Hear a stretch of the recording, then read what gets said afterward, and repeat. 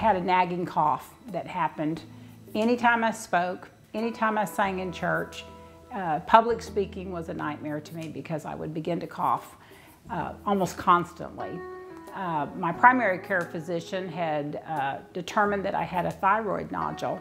The thyroid gland is a gland we all have in our neck, and it helps in the metabolism of the bodily functions. So everybody has a thyroid, but everyone doesn't really understand what it does. So I saw Dr. Pollard.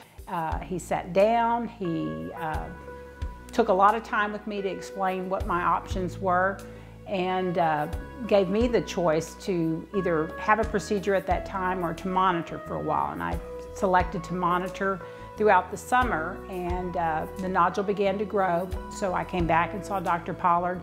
At that time, he didn't give me a choice. He gave me his decision, which was we needed to get this nodule out. Thyroid is a gland that's right around or just below our Adam's apple. So it's located to the right and to the left and just over our windpipe.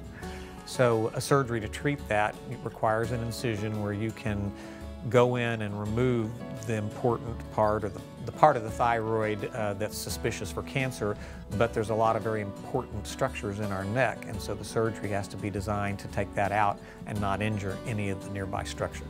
I was worried it was cancerous, but along with it, it became the explanation for why I'd had this cough for so long.